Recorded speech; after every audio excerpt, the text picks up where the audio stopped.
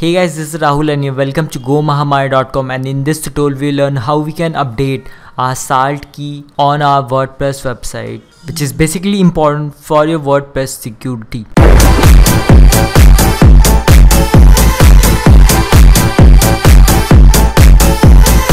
Once you're logged into cPanel, you have to scroll down and you have to find File Manager and open in a new tab. And now in this area you have to find your domain. If it is a main domain, it will be inside public_HTML. If it is a subdomain or add-ons domain, it will be outside, something like this. So my domain is inside public_HTML. I'll click on that and here you'll find wp-config.php. Click on edit and click on edit again, and you have to scroll down, and in this area you'll find this authenticate unique salt key and salt. There's a link called https api wordpress.org secret salt. You have to copy this complete link and open a new tab.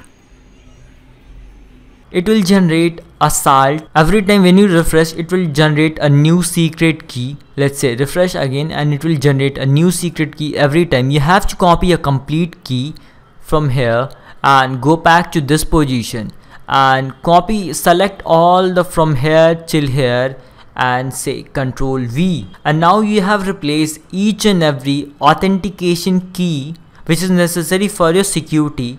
And once you are done, click on save changes and bingo, you're done. If you have any question or query, let me know in the comment section. And if you want to make your website secure, you can check out my WordPress security playlist, and don't forget to hit subscribe to get further updates on the WordPress tips and trips. Thank you.